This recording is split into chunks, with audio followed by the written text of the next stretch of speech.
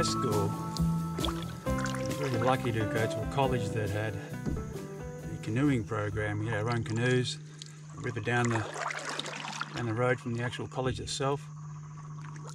Ever since then, I've always wanted to be able to get a canoe and explore the inland waterways of Australia.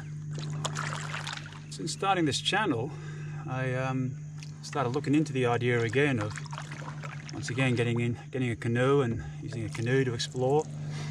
It fits in with my ethos of minimalist camping from the point of view that once again you're traveling fairly light. Depending on what you can fit in a canoe.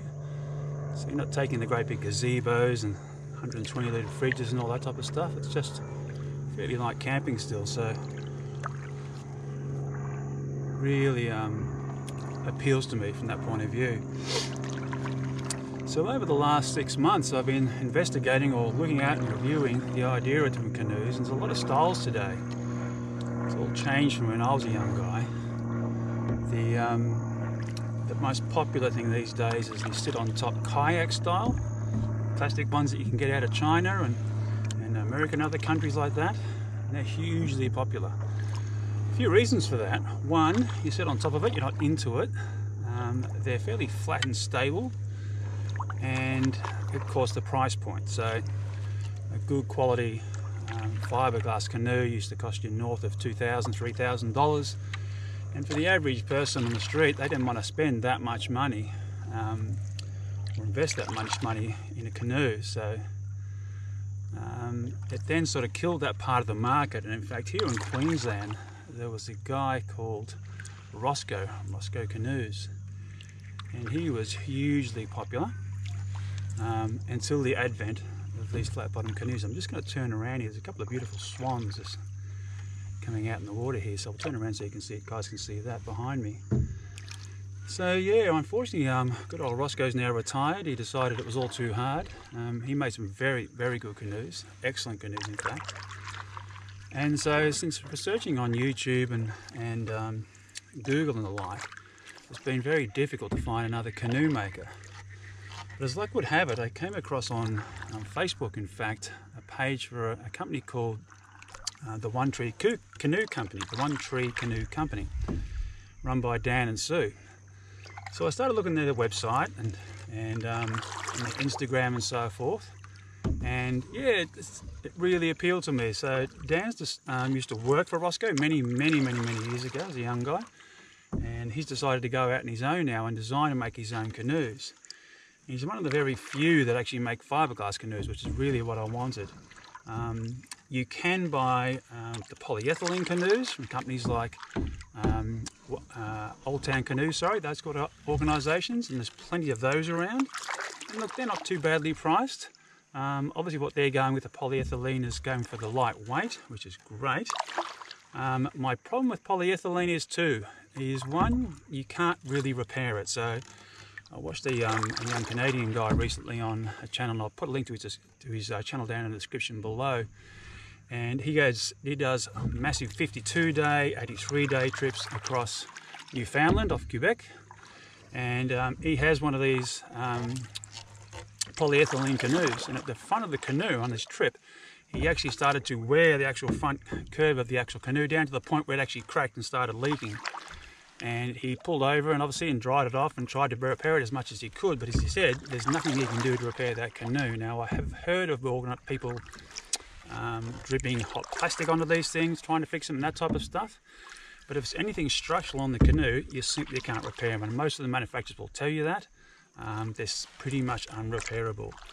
People talk about specific glues and patches. From what I've researched, they simply don't work. So for me, I wanted a fiberglass canoe. The second issue with polyethylene and all these sit-on-top plastic kayaks and so forth is one day they'll all end up in landfill. They'll give you a 10-year warranty, which is essentially before that plastic starts to break down, which is why it's 10 years. So what I wanted was fiberglass. Fiberglass will last you 100 years if you look after it. No problem at all. But you can also patch it. So our young Canadian friend had a fiberglass canoe, and he could have got his little fiberglass kit out and he could have repaired it on the bank, and it would have been 100% watertight, beautiful and solid, and structurally sound. So that was the other reason I looked at it. So To that end, I've now hired this canoe from Dan and Sue. Come out this weekend to try this one to Lake WYARALOng here in the southeast Queensland. Lake WYARALOng's about an hour and a half out of Brisbane. Really easy drive out here. Beautiful lake.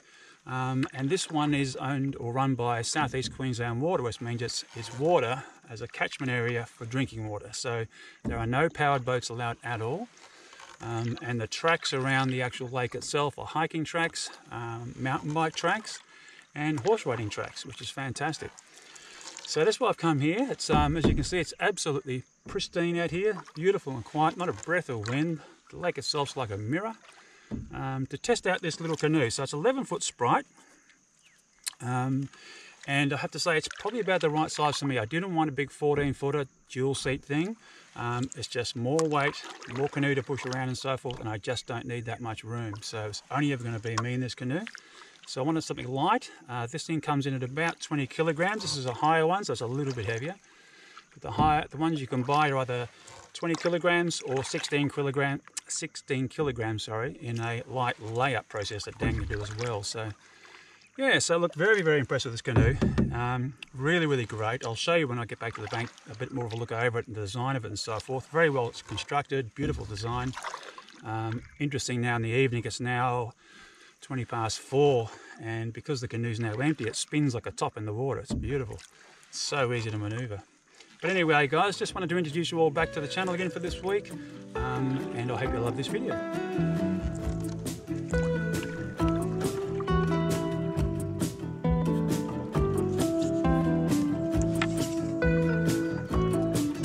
Just pulled in here for some lunch. Absolutely dead silent other than the sound of the birds. Just brilliant.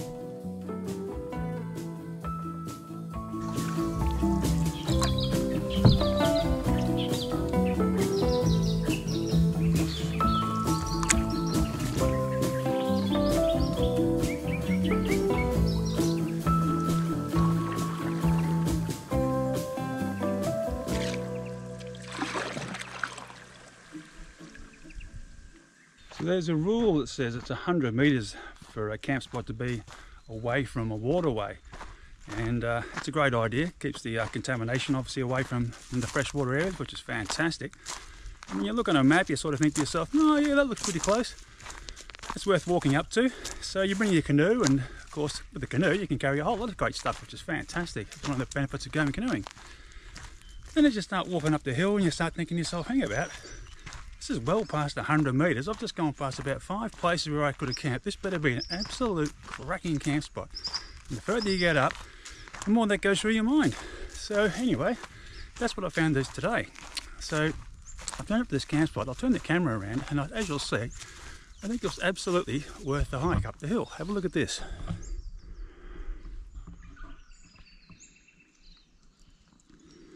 This is an absolute masterpiece. What Southeast Queensland Water have done here, guys, is left the homestead that was up on the hill. Rather than just bulldozing it and leaving it as a big grassy knoll for people to camp on, you've still got plenty of grassy areas, and there's a couple of ladies camped on the other side of the house as well.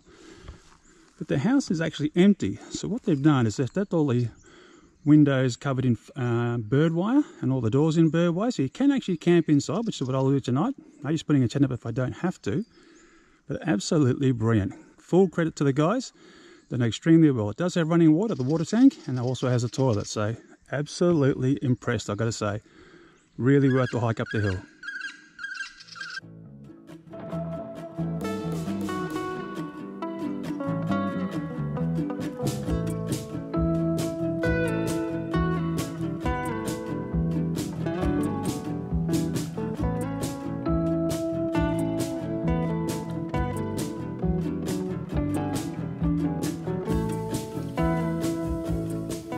Well, welcome to my haunted house. This is going to be a really interesting night's sleep. All the windows are open, there's no glass in the actual room itself, but that's just fine. It's a really nice change. Just had a lovely dinner with the 2 ladies that are camping here as well. Always great to talk to other hikers and hear their stories and how they travel and what they like to do with their lives and where they're going with their travelling. One of them is just getting into hiking, which is fantastic. It's just interesting always talking, of course, equipment and gear and where she likes to go, where she wants to go and all that sort of stuff. So yeah, really enjoyable. Had a simple crank ski, just cooked on the little stove. There's no campfires allowed here, unfortunately. But look, understandable with a big old house like this, it'd end up getting burnt down. So yeah, so just gonna head to bed now. It's about 8:30, just finishing my cup of tea, and looking forward to seeing the sunrise in the morning. It's supposed to be a 30% chance of rain tomorrow. So yeah, looking to get up early. There's a little mountain up behind me here, and I'm going to try and get up there in the morning and see if I can get a bit of a view as the sun starts to come up. So looking forward to seeing that, and I will chat to you further in the morning.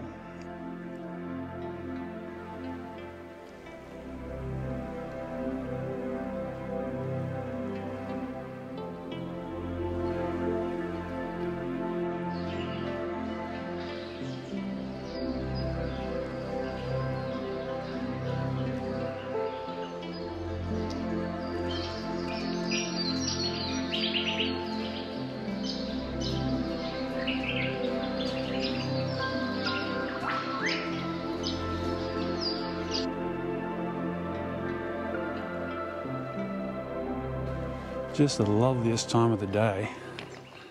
Just on 7 AM now. I'll show you out to my left here. Not quite to the top yet of this mountain. It peaks up actually over the back of there. But how beautiful is this? Native wattles with all their flowers. Beautiful light this time of the day. Well worth getting out of bed for.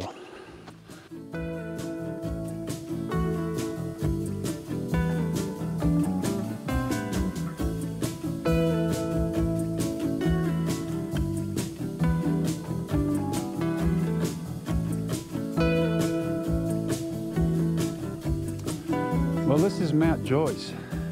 Absolutely worth the hike. If you're in the area, definitely worth coming up here. It's a hard slog, don't get me wrong. There's a lot of false starts and false peaks, if you like. But yeah, definitely worth doing the hike. Just absolutely stunning. I'll turn it around again just so you can see again what I'm looking at. Was really hoping to be able to show you the lake. There is a homestead just down the bottom of here, and I'm not sure if that's the one where I'm camping or not. But unfortunately we can't see the lake, but it essentially goes out through these clouds here and right down through into there. So yeah, beautiful lake, but unfortunately we can't see it today. We'll probably have to come back in the afternoon. Just so lovely when you get to the top of a ridge line and the track continues on. You can see a lot of the grass trees here. There's these little guys down the bottom here. The taller ones over the back there. Just a beautiful hike. Really loving this. Well worth a slog, that's for sure. But full credit once again to the guys at South East Queensland Water and the rangers they're in. They looked after the track very well. It's in great condition, well marked, so there's no problem with getting lost or anything. Even at night time, the markers are reflectors, so you can actually pick them up in a head torch or a torch on your mobile phone. So yeah, very impressed, guys. Well done. So it's interesting is the conversations you have in your head as you're walking up these sort of hikes about how tired you are or exhausted you are and how out of shape you are and so forth. And sometimes though things can really put things into perspective for you. I got about 2/3 of the way up this hike, and two guys came bolting down on mountain bikes. So there's some pretty steep sections here, a lot of steep sections in fact. And so these guys would have had to carry their bikes literally up the mountain just so they could ride them all the way back down again. So I'm thinking, well, that's pretty impressive. Yeah, they're a lot fitter than me, there's no doubt about that. So then I get to the top and I'm wheezing and puffing, sounding like I've had about 10 packets of cigarettes. And just starting to catch my breath, and a lady comes running up the track, would you believe? So she's one of these trail runners, so she's traveling super light, little lightweight pack on her back with a hydration bladder. But she's actually running up the hill. So now I'm starting to think, my God, old man, you are seriously out of shape. So yeah, just really lends some perspective when you're sort of beating yourself up for being unfit and so forth, or lamenting how hard the track is, to then see people doing those sorts of things and you think, well, time to get fitter. And I've got to tell you, that's exactly where I'm at this point in time.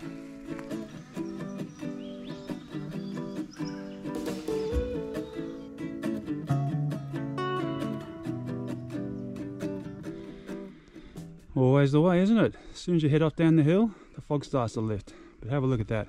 I'm not sure if you can see it through the trees. Just beautiful.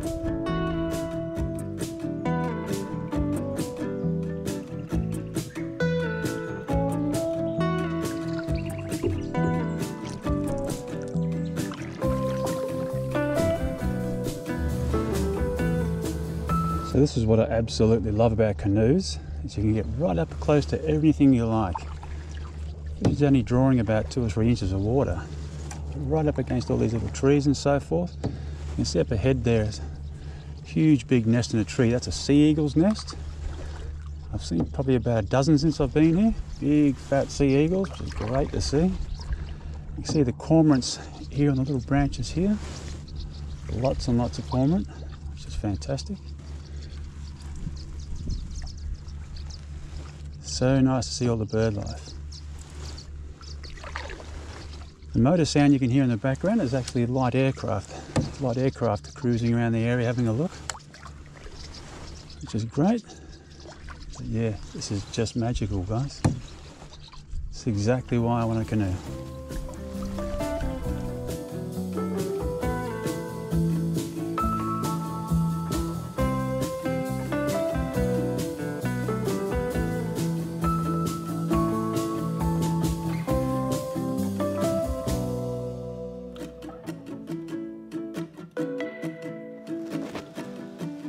Unfortunately, when I got back to the ramp, there was about 150 people there, just day trippers who had come down to the lake to spend the afternoon on a Sunday, which is fine.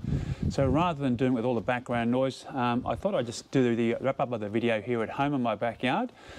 Just wanted to take you guys through some of the things that I like about this canoe, some of the features that I really like and think are a great design point of view.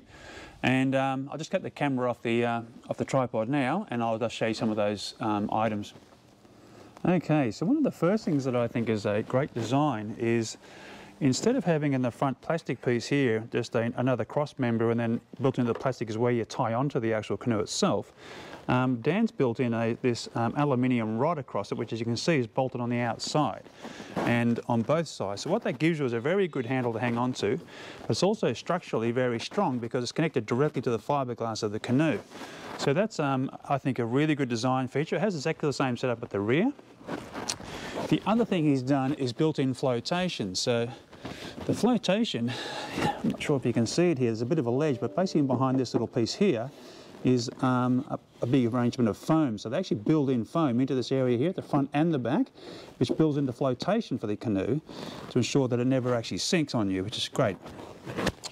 So look, generally speaking, a normal sort of canoe seat style. The actual cross members themselves, you can put those wherever you like. He can then move it if you require it, but as you can see from the front here, or the middle I should say, there's plenty of room in here if you want to use the big barrel systems. I simply had a backpack up there and my esky in the middle here, and then a little bit of stuff at the back, but overall, very well thought out. He's used a plastic extrusion on the sides of the actual canoe here, which gives it the nice rigidity and so forth, but also keeps down the weight. And also obviously stainless steel bolts used throughout. So overall, it's a very, very good design. I'm not 100% at this point in time, so what I'm thinking I'll do is this weekend is take it out again, hire it again from him, and take it back out, and just do a day trip this time, something a little bit lighter, just to get a feel for how it performs in a lighter weight and in different conditions. And I'll give you my final verdict then.